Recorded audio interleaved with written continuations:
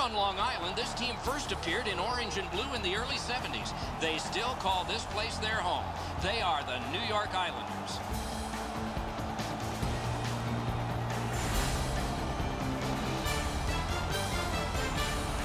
Greetings, everyone. Along with Stanley Cup winner from 1994, Eddie Olczyk, I'm Mike Emmerich. That hallowed trophy will probably be in the building before the evening is over. Tends to be fashionably late when it could be handed out. Think of this from the perspective of the team facing elimination tonight. They know their dream of getting their name on the cup. That cup's going to be in the building, but maybe they aren't going to get it. So how do they think about this game? Well, I think that's a little bit of a motivation, Doc, to keep the Stanley Cup behind closed doors, give themselves an opportunity under this adversity to get back in this series. We direct our attention to the nets and the starting goalies. Slovakia-born Jaroslav Halak has prepared his goal crease for the start of another game here. A two-time Olympian for his country and shared the Jennings Trophy for fewest goals yielded while in St. Louis.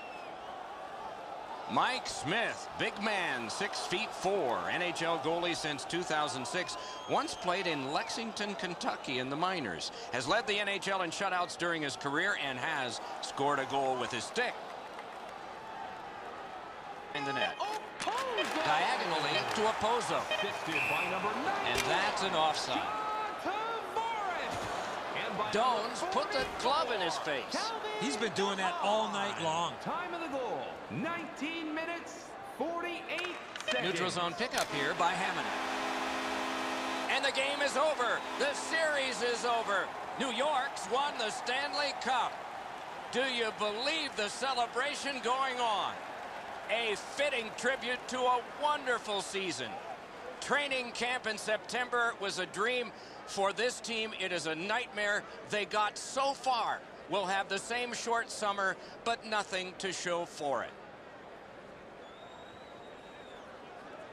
And so now the handshakes. One team hopes there'll be more smiles in at least another handshake line in the near future. The playoff MVP gets the Conn Smythe Trophy, and here is the winner.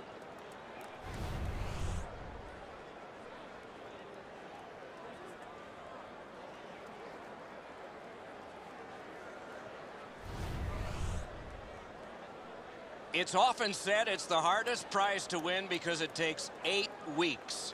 And by tradition, the captain is the first to hold it high.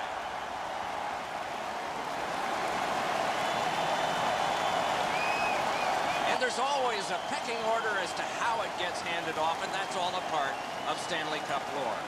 You can only imagine how much soreness you fight through in a collision sport. Guys have lifted this cup with dislocated shoulders after hernia surgeries just 2 days before. Doesn't matter. It's over 30 pounds. They find a way.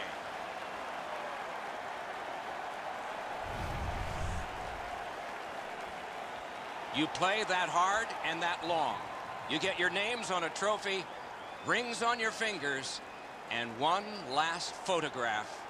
Evidence of it all.